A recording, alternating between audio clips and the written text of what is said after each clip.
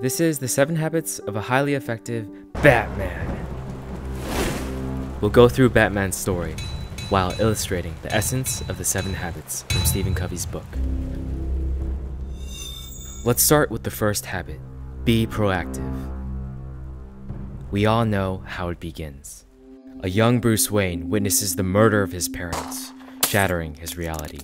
But with adversity comes an awakening and a heightened sense in all 4 of the human endowments: self-awareness, consciousness, imagination, and independent will. Only someone with a strong sense of all 4 can master the 7 habits. Bruce faced the first habit. In between the stimulus of the murder of his parents and his response, Bruce had a choice. What happened wasn't fair, but he didn't choose to sit around complaining about the world and things he couldn't control. Instead of being reactive, he chose the proactive path by focusing on the things inside his circle of influence. Bruce knew that in order to change the outside world, he needed to change himself. He traveled across the world, learning everything he could to become the best version of himself, expanding his circle of influence. Bruce Wayne took responsibility of his future and demonstrated the first habit, being proactive. However, all of his determination and will burned from a single desire. Before all the learning, training, suffering, before even Batman, Bruce began with the end in mind: to rid Gotham of the evil that took the lives of his parents. This mental creation of a cleaned-up Gotham guides all his behavior and actions. His vision for Gotham gives him a changeless core and a creed to live by.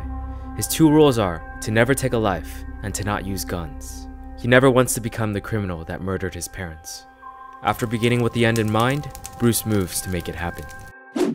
To realize his goal of a better Gotham, Bruce had to become a master of self-management. Time can be spent in 4 quadrants, categorized by importance and urgency. Bruce put first things first and didn't bother with the unimportant. He also knew his goal would require years to accomplish, so he wasn't drawn in by the urgent. Instead, he spent almost all his time in Quadrant 2, building the foundations to realize his mental creation. Bruce focused on the right things to do, rather than doing things right. During his teenage years, he mastered the art of learning, graduating school at a young age. Afterwards, he found the greatest minds in criminology, martial arts, and detecting, learning everything he could from them.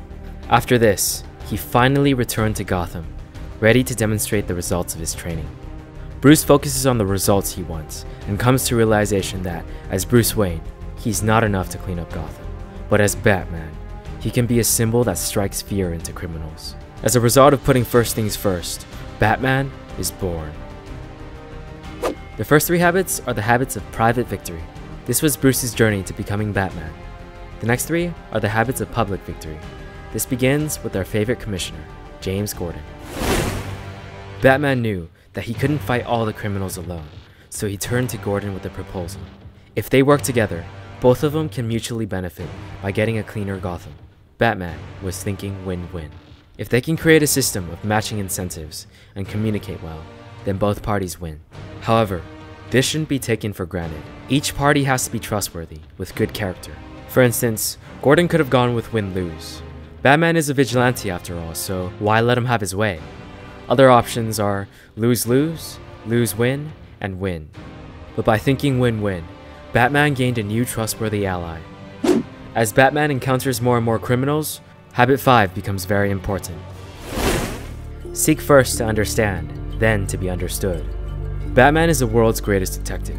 He understands the criminal mind to a very high degree, and because of this, he is a master of persuasion. Batman listens with intent to understand, instead of with the intent to reply.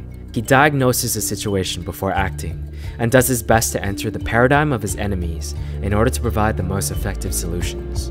Batman understands first, then he makes himself understood.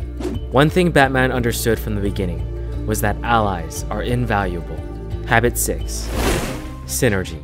Batman alone can only do so much, but with each additional person helping him, the potential of what they can do more than just doubles. If Batman can save 10 people alone, with Gordon, he can save 25. With Robin added, they can save 60. The whole is greater than the sum of its parts. Batman understands that each heart and mind is a valuable resource. So with time, the Bat family formed. Batman would go on becoming one of the founding members of the Justice League. Together, they can accomplish close to anything. The final habit is habit 7, sharpen the saw. To sharpen the saw means to practice and improve the 4 human dimensions: physical, mental, spiritual, and emotional/social.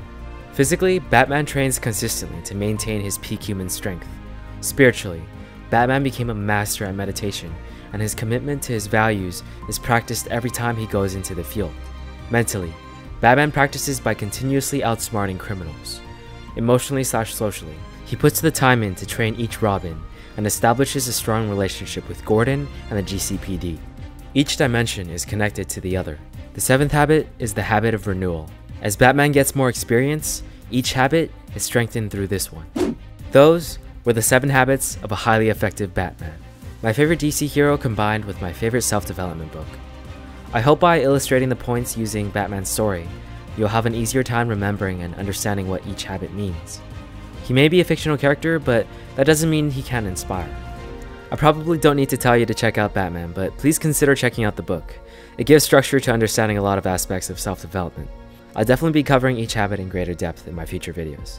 I'll also be releasing a mind map I made for the entire book in the future, so be sure to subscribe to get it. Hope you enjoyed the video.